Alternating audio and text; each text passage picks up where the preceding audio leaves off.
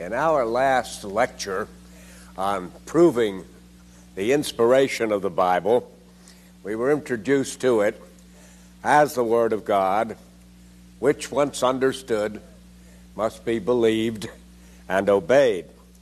In these next two lectures, we deal with the understanding of its message. Number 7, the interpretation of the Bible, is essentially ascertaining what the Bible teaches or how it informs us.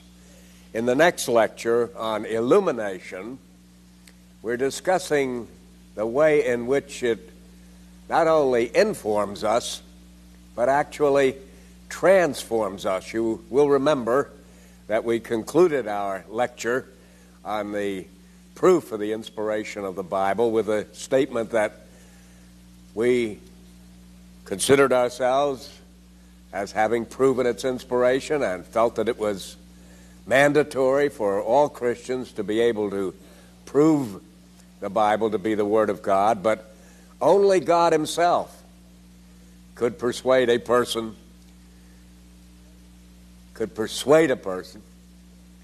of its inspiration. That's what we're dealing with in Lecture 8. But first of all, let me read briefly number 7, interpretation of the Bible. 1, the Bible is utterly unique, the Word of God, but its interpretation is standard, garden variety. 2, you read it just as any other book, with its prose, its poetry, its figures of speech, similes, tropes, parables, allegories. They're all there. 3, since this book alone is infallible, you know that it doesn't contradict itself, or one verse would be calling another wrong, when none is or could conceivably be wrong. 4, you normally expect other books not to contradict themselves, but you're not surprised when they do. You are not surprised, you're in a state of shock if the Word of God does. You know it doesn't. So when you think it does err, you know you err.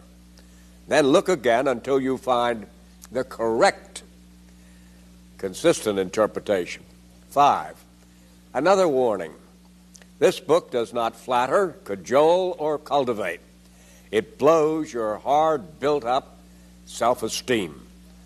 Abandon pride, all who enter here. 6, if you are capable of being insulted, you can't interpret this book correctly. 7, you won't believe what the Bible says if you won't believe how bad you are. Only conscious sinners can interpret the Bible honestly. 8, the righteous can't let this word have free course, because that would spell the end of their self-righteousness. They have a vested interest in unsound interpreting. 9, they are not about to part with their pride because of the Word of God. 10, there's really only one unobvious rule in hermeneutics, the science of interpretation. Never forget the noetic influence of sin. That means a bad person is a bad interpreter of the Word of God. I said earlier, you have to be conscious of your badness and aware of it, but if you yield to it, the noetic influence of sin will lead you to misinterpret the Bible. Now let's go back at the beginning and look more closely at these 10 propositions. 1, the Bible is utterly unique, the Word of God, but its interpretation is standard, garden variety. I make that point because some of you may never have heard this or heard of anybody who falls into this particular trap. I can assure you there are many who do think that unless you are born again, you cannot interpret the Bible correctly. So though they might agree with me that its interpretation should follow certain standard rules, they insist that an unconverted person can't follow those rules. You really have to be born again to understand what the Bible is saying. No, you don't. A Hindu or a Jew or a pagan or a Christian Scientist or a Mormon or a sheer secularist is quite capable of interpreting the New Testament very accurately. As a matter of fact, capable of interpreting it more accurately than a sound and orthodox Christian does. The reason for that is this is standard literature, and it follows standard rules of interpreting literature. And people who know and practice those could very well understand the New Testament better than some people who are born again, who don't understand those things, especially if they labor under the notion that you can't understand unless you're born again. You understand now, a person who's not born again is not going to like what he reads, and he is, as we'll notice here before, he's going to be tempted to twist it around so that it says something he can live with. But the point is, he's quite able to interpret it, and in a certain sense, I may say that's the difference between a radical and a liberal, as we use the terms in theology. A radical is a person who, interpreting the Bible correctly, says this is what the Bible says, but I don't believe it. But if you're asking me what does it teach, this is it. If you ask me whether I accept it, the answer is no. Now, a liberal is a person who can't resist the temptation when he once knows it and doesn't like what the Bible teaches to twist it and make it say something he does like. For example, years ago, when I was doing my doctoral work at Harvard, most of the men on the faculty were liberal, but they had a radical insight. People like Cadbury, for example, who would say, if you want to know what the Bible teaches, it's essentially Calvinism. John Calvin had it right. Not Arminius, but Calvin. But we don't believe Calvin. We don't believe the Bible. We don't think God is Trinitarian, and we don't accept the idea that Jesus Christ is the second person of the Godhead who took upon himself a human nature. But if you ask us what the Bible says, that's it. There it is, you see.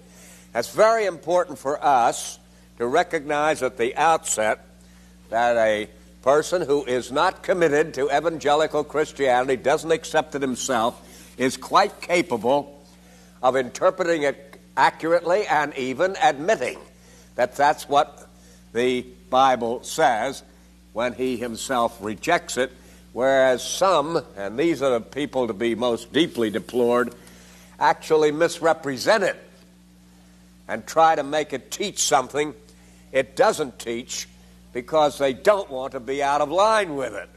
I could go further on that, but you can do that on your own as to why, psychologically, that phenomenon exists.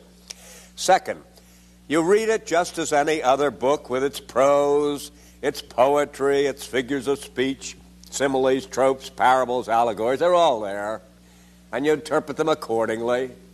You get into some very deep questions as to whether something is a straight didactic statement or a figure of speech, a metaphor. When Jesus Christ says about that bread, "This is my body," does he mean that that bread he holds in his hand has become his body? This is my body? Or that bread he holds in his hand represents his body? You raise questions like that, but the point is the procedure for ascertaining those things, the answer to it is quite standard, and anybody's capable of following it, and everybody ought to follow. To ascertain what the Bible teaches, independently of whether he personally concurs with the judgment or not. Though manifestly, if he believes it's the Word of God, he's going to concur with it. 3, since this book alone is infallible, you know that it doesn't contradict itself, or one verse would be calling another wrong when none is or could conceivably be. Now here is a point that has to be repeated constantly, almost every hour on the hour, to the conservative world here, people who take the Bible seriously and want to be controlled by it. There cannot be contradictions in it. There are all sorts of persons who talk about contradictions and antinomies and such things as that. If they mean apparent contradictions, seeming contradictions, yes. Manifestly, at first glance, something can look as if it appears different from something else, and the two propositions mutually exclusive. It can seem that way, and if it seems that way, say so, interpret so. But at the same time, you have to know, if our lecture 6 is sound, this book is the Word of God, it can't be so. You understand why it can't be so? Some people seem to talk about this and entertain it as a possibility, and the only way they can do that is not realize what they're talking about. Let me make it plain to you why it's impossible for a book which is the truth of God and communicates His knowledge infallibly, can't conceivably contradict itself in one passage. James can't be against Paul. There can't be any competition between Moses and Christ. There has to be perfect harmony throughout, because if there were not, proposition A in the Bible would be saying about proposition B that it's wrong. Or if you entertained the idea that proposition B was correct, it would be saying that text A was in error, since that is utterly impossible. Blasphemous, remember, as we said last time, because God cannot lie, and that's what would be involved. If A was against B, A would be saying B is a lie, or B would be saying A is a lie. Let me give you an illustration of this, because I think you would probably imagine that there wouldn't be anybody who has any real respect for the Bible who would go around saying things like that. Well, this is the way it happened. Jesus Christ is God. Proposition A. Proposition B. Christ is not God. There are people who say that. Now, you know, if this is true, this is false. If this is true, this is false. If God said this, He lied when He said that. If God said that, He lied when He said this. It's blasphemy to utter it. Can't possibly be. Now, what they actually mean, or what's driven them to that, is that Jesus Christ is also man. But it's one thing to say that Christ is God and man. It's another thing to say that Christ is not God because He's man. He is God who took upon Himself human nature. That is not a mutually exclusive concept. It's mysterious and profound and transcendental, but no one can say God could not unite a human nature with him without ceasing to be God. This is just shabby thinking. Give one more illustration of that. God is sovereign.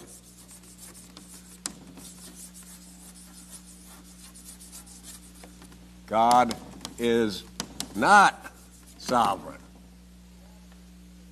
Now there again, if God teaches in his word he's sovereign, he's lying when he says he's not sovereign.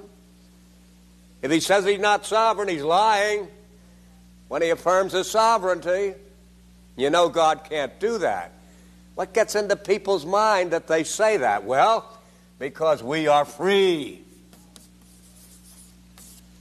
And they see our freedom as being against his sovereignty. And then have the audacity to say that though the Bible says plainly that God is sovereign, it also says equally plainly that he's not sovereign because we're free. Now, as I say, you realize you've made a mistake when you come to a conclusion like that. So what you do is go back over again to find out where you erred, not the Bible. And where you erred is obvious. You are reading in to the notion of human freedom and responsibility the exclusion of divine sovereignty. God didn't say any such thing as that. Logic doesn't say any such thing as that. You have lapsed into error at that point.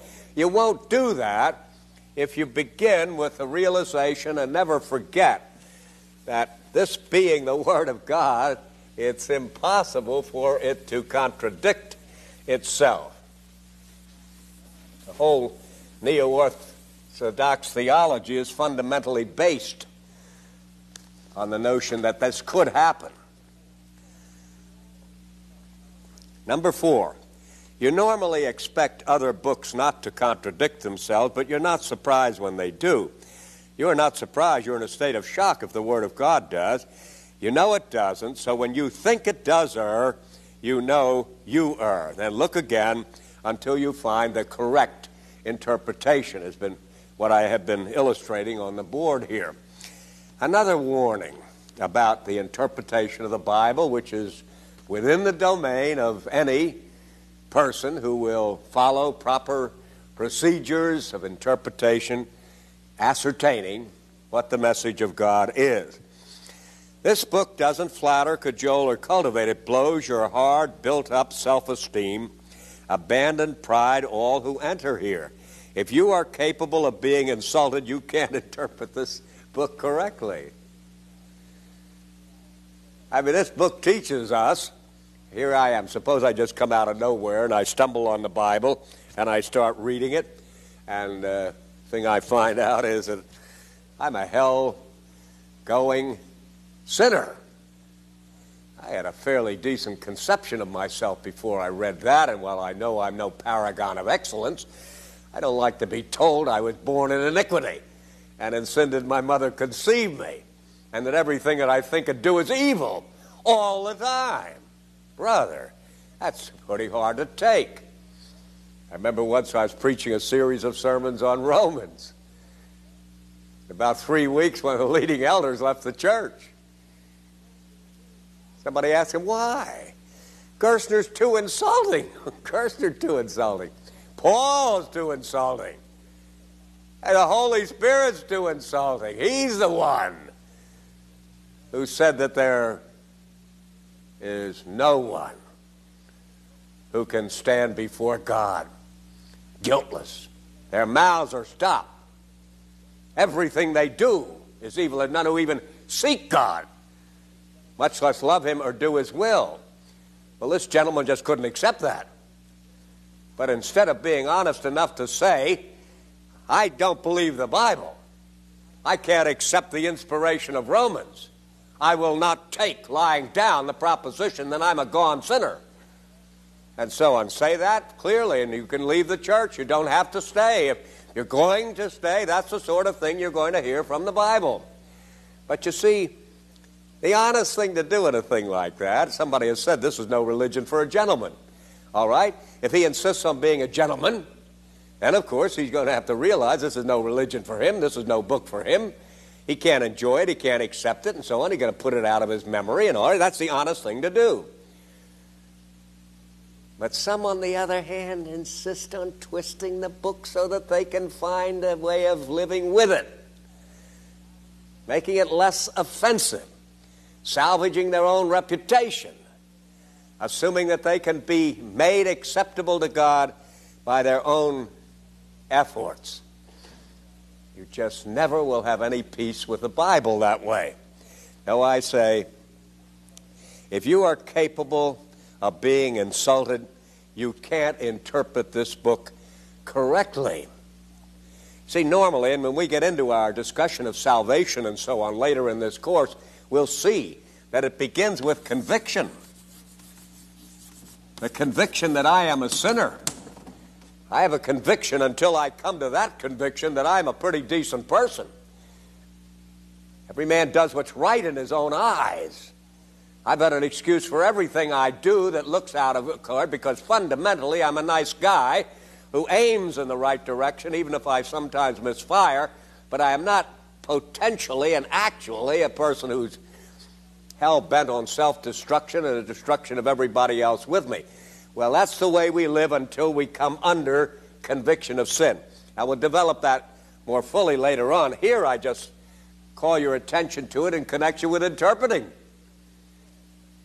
Until you are convicted of your sin and still live with a conviction of your virtue, you'll find it impossible to interpret the Bible correctly. Something has to give. Your self-esteem or the biblical message. And if the self-esteem is the most desirable thing in your makeup, you'll twist the Bible. Or you'll reject the Bible. So when you have trouble, if any of you do have trouble reading the Bible, check and see whether that's the underlying source. You'd probably say the Bible's difficult to understand, or this looks incompatible, or something like that. Check and see whether the problem is not in you rather than in what you are reading. Number 7. You won't believe what the Bible says if you won't believe how bad you are. Only conscious sinners can interpret the Bible honestly. You just simply can't let the Word of God have free course in you. That's number 8. The righteous can't let this Word have free course because that would spell the end of their self-righteousness. They have a vested interest in unsound interpreting. Look here. In most of the learned theological seminaries, the place where you study the Bible scientifically and professionally for a life of interpreting the Bible, most of the theological seminaries of the world are unsound. Most of them actually come out with the wrong interpretation, profoundly wrong interpretation. What's the explanation of it? How can the brainiest scholars in the world be the source of confusion? How can you have institutions which are supposed to train people in the proclamation of the truth of Holy Scripture who fundamentally are training them in the malrepresentation of the gospel? Well, the explanation is precisely this. Fundamentally, they will not let the Word of God have free course in them. And you probe around to find out what their own plan of salvation is. It won't be anything about being washed in the blood of the Lamb. And they will certainly repudiate out of hand the notion that God had to shed his blood for the remission of their souls. You might have to squeeze some of this sort of thing out of them, but they go on. I remember a group of modern philosophers, for example, of whom it was said, there is no idea of hell tolerated around here. We won't allow it. Well, if they're honest scholars, they could still say the Bible not only tolerates it, but it emphasizes it, and then we don't believe the Bible. But you never get a job in a seminary that way. If you're going to go in a seminary, you've got to look as if you do believe the Bible, which the church professes to be the foundation of her message. So somehow or other, but there's the explanation. By all this massive learning, and most of it, at the present time, a profoundly, perversely incorrect translation of the Bible. It isn't a lack of brains, manifestly. These people have a human to spare. They're heavy on the gray matter. They don't need more doctoral degrees. The problem is elsewhere, and fundamentally it's the fact that no one will admit that he's not right in his own eyes, and that he is such a goner that nothing but the grace of God could save him. Once you get that conviction, you're on the way to another pattern. And of course I'm fully aware, and so are you, that there are many people with brains to spare who are utterly orthodox. But it's not because of their brains, it's because of the fact that they have become convicted of their sins so that they can accept a message which otherwise would be too insulting. Number 9, they are not about to part with their pride because of the Word of God. Finally, 10, there's really only one unobvious rule in hermeneutics. Never forget the noetic influence of sin. That means a bad person is a bad interpreter.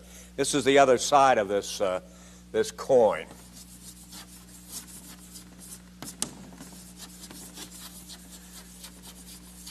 This word comes from the Greek word nous, mind, the influence on the mind of sin. See, I'm saying this to all of us, even if we come under conviction and conversion and are born again and so on, sin still remains. As John Murray would say, it no longer reigns, but it still remains, and consequently we have to be on our guard at all time. We have turned away from the notion that we would justify whatever we do. Everything that we do is right in our own eyes. We know that's wrong. We know that we're acceptable to God only through the grace of Christ and by a new birth and so on. But while we won't succumb to that error of twisting the Bible to our own destruction, wresting it to our own destruction, we must never forget that sin remains. People are often asking this question. I can only say a word on it here.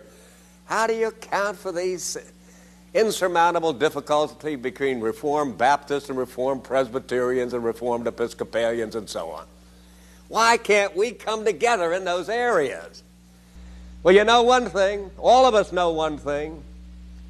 It's not the Bible's fault. It has to be our fault. Of course, they think it's my fault and I think it's their fault and so on, but we all agree on this. It's our fault, not God's fault, so let all of us be aware when it comes to interpreting the Word of God